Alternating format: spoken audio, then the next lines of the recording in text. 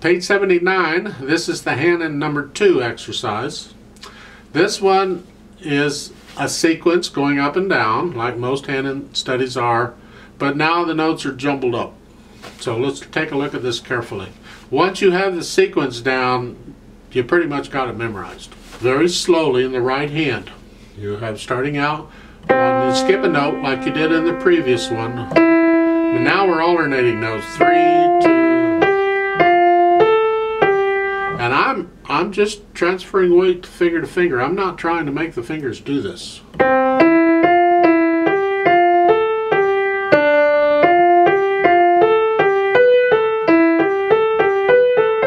you just keep doing that all the way up.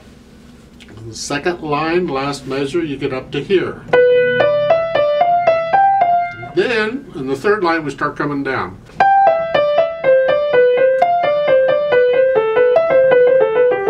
Left hand is basically the same thing in reverse. You're starting here and skip a note.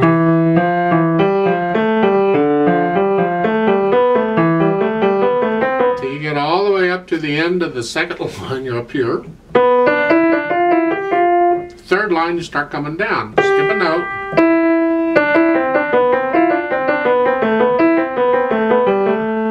When you put the two hands together, that's when you get to go crazy because nothing works. So you go real slow.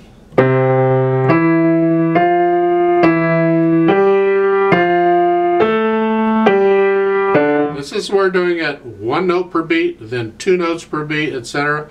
really can come in handy. So work this out very slowly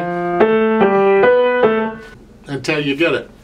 And again, I don't really see any point in playing it with you because that's it. I mean, I played it for you, more or less. So it's up to you to just work on these studies. These aren't really musical pieces you would play in a recital or something. These are pieces you use for warm-up. As when you sit down to practice, you do your scales and arpeggios if you're doing them. At least do the scales. The scale of the key signature that you're working on, in this case C major. Do the C major scale, I guess is what I'm trying to say.